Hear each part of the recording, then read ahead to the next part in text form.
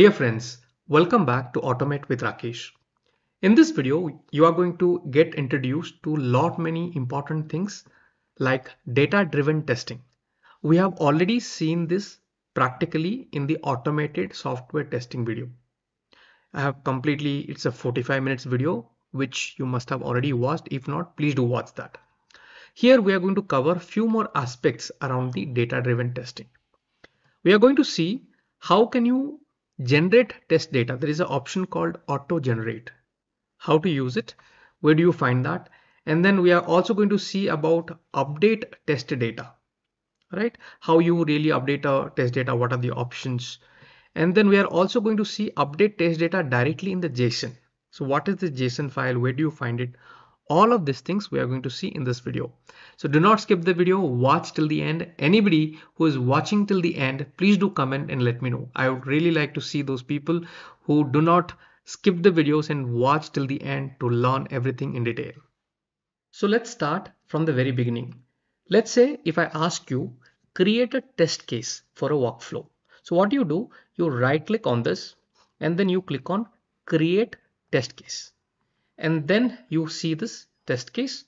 You provide a name to the test case. You select the BDD template and then hit on next. And then this is the place where you can provide your test data.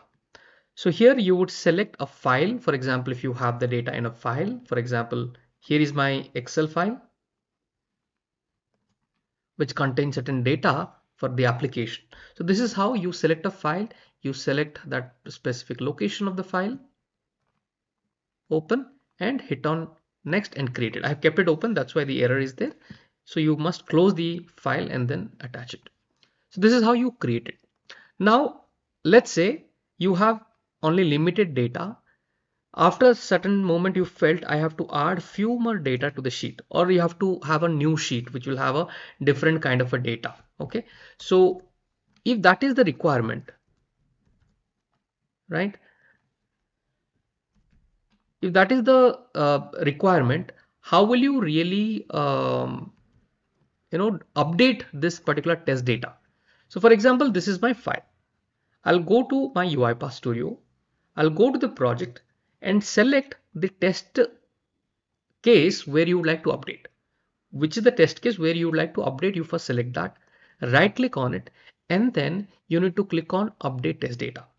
So if you are not able to understand these terms or getting confused, that means you may not have properly watched, or you did not watch the previous set of videos. So you must watch them so that you understand what I'm talking.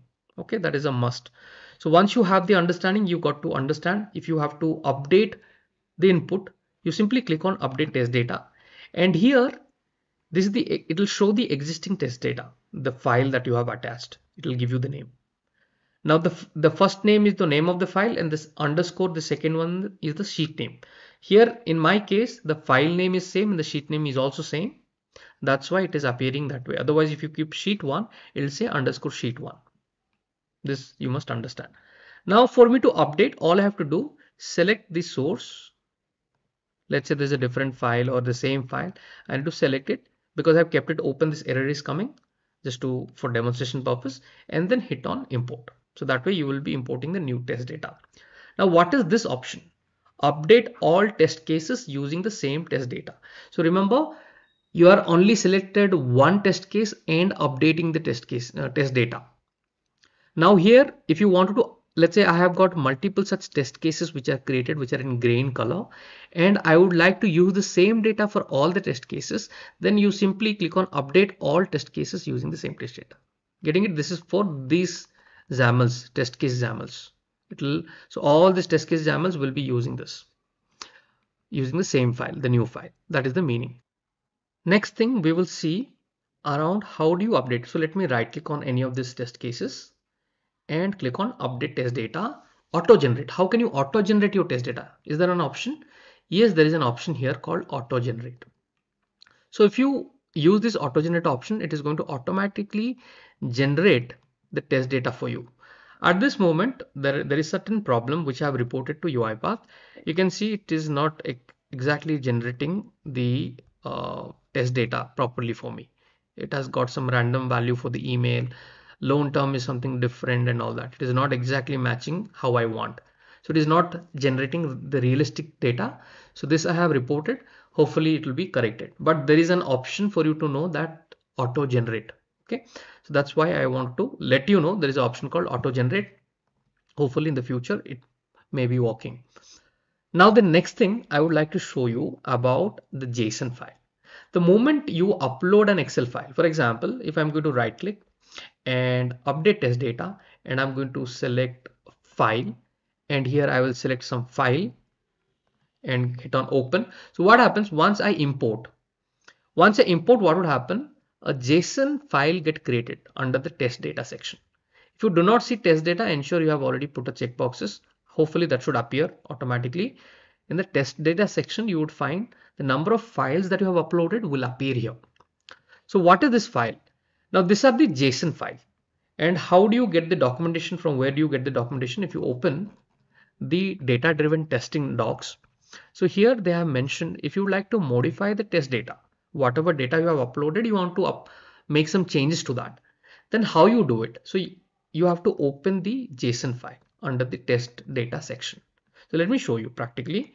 Go here, go to the project section, open the test data and double click on this. So it will open, this code editor window would open, double click on it. So let's say I want to change some value here. Instead of 16, let's say I want to make it to 10. And then if you save this or simply close and do you want to save the file? So this is another way of updating certain values in your test data. Okay, this can be done directly coming to the JSON file and you can keep modifying and test it. So this is another option that I wanted to let you know. So thank you guys. Hopefully you have got some important information. Also, I would recommend you to go through this particular documentation, data driven testing. Okay, I have shown you about the auto generate option. I have shown you the file option. I have shown you how you update the test data. Similarly, you have an option to remove the test data, how you do it. Go back, go to, let me close this, projects panel, right click, and there is something called remove test data. This is the option it is talking about, which is going to remove or delete all the test data. Okay, remove the test data from the test case.